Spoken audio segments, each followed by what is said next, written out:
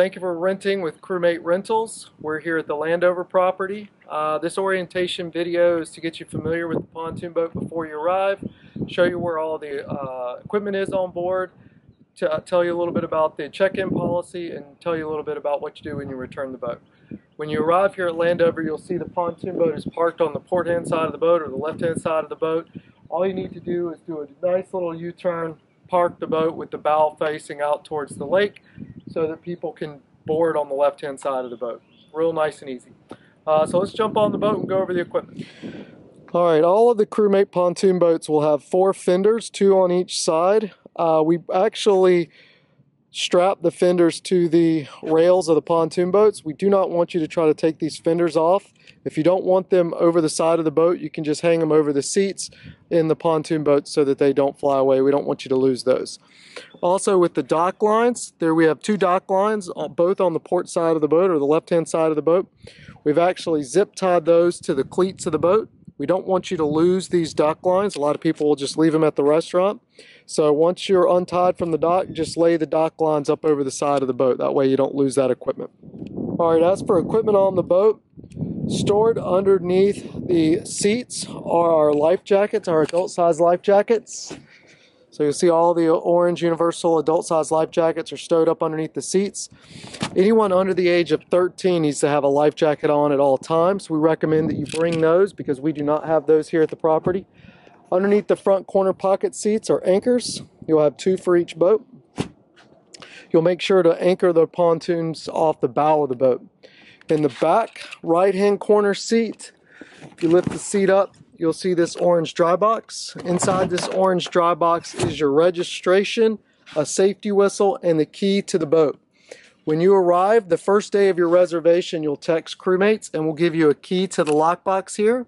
And once you are finished with the pontoon boat, just make sure that you lock the boat, lock the key in the orange dry box as well. Next to the driver's seat, you'll see the throw cushion.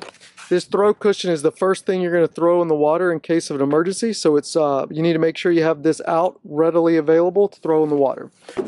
Also, next to the driver's seat is our map of Lake Wylie. On the front, you'll see the rules of the road, docking instructions, anchoring instructions, and the different buoys you'll see out on the lake. If you open up the map, we'll have a full Lake Wylie map here for you as well.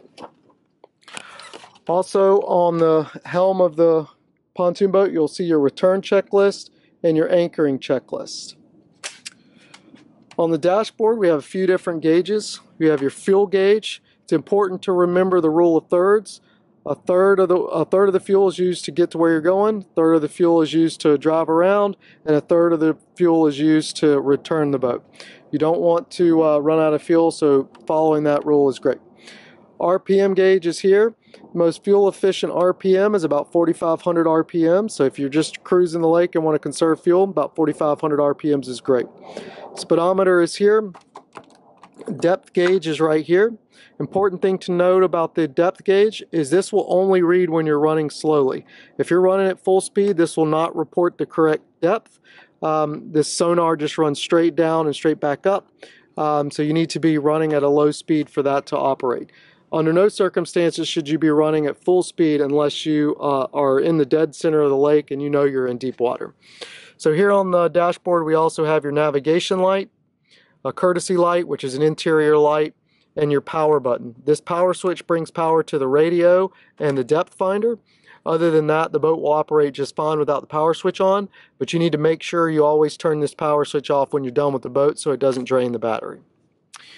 All right, here we have our Bluetooth radio. All you need to do is power the pontoon boat up and switch the source mode to Bluetooth, and you'll be able to link your phone to this stereo.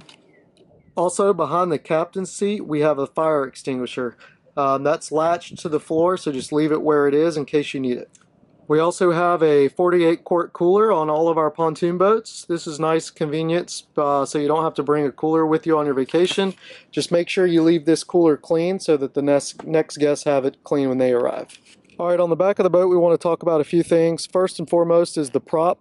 When you arrive, you'll be asked to send crewmates a picture of the propeller to show us the quality of the propeller before you start.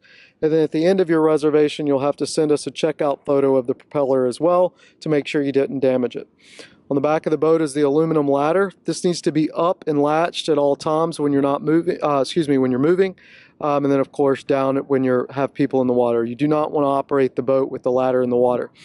It's always important to have a secondary lookout on the boat, and one of the jobs for the secondary lookout is to make sure the ladder is up before the driver starts the motor.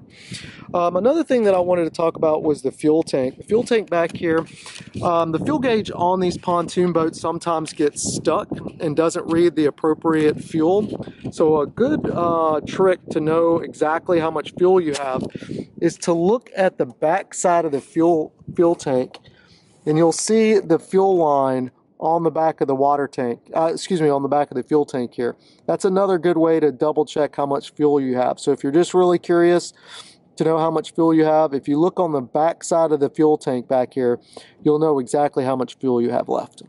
All right, for safety on the pontoon boat, you need to make sure that everyone's seated at all times while the boat is on. Anyone under the age of 13 needs to have a life jacket on at all times. Doesn't matter if the boat's on, off, moving or not. We do not provide children's-size life jackets, so anyone under the age of 13, you need to bring a life jacket for them. Like I said in the equipment, all of the adult-size life jackets are on the boat. Drivers and renters need to understand the front of the boat is the most dangerous. If anything or anyone goes over the front of the boat, there's nothing the driver can do from stopping them from hitting the prop. So definitely you don't want to be standing up at the front of the boat in case the driver needs to make a sudden adjustment on the throttle handle. You have the ability to fall over the front of the boat, and that's really dangerous. You don't want to have anyone hanging over the sides of the boat for the same reason.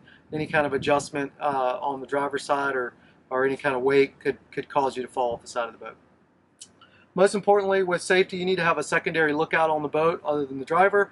The secondary lookout's job is to help the driver identify debris in the waterway, to navigate around it, to identify any other boaters that might not be paying attention, and to keep track of everyone on board.